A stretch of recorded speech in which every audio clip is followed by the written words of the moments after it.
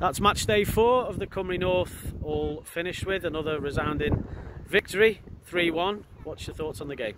Yeah, I thought we controlled the game from start to finish. The lads took the chances well, but I think we were a bit sloppy in the final third, to be fair. But a win's a win.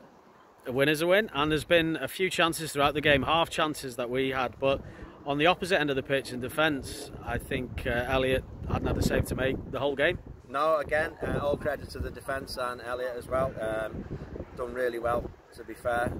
The lads scored a goal from about 25 yards out. I thought we could have closed him down, but all credit to him, it was a good goal. Excellent, and now we move on to Tuesday, Greenfield at home in the North East Wales FA Cup. Yeah, another tough game. Greenfield are a well-organised side.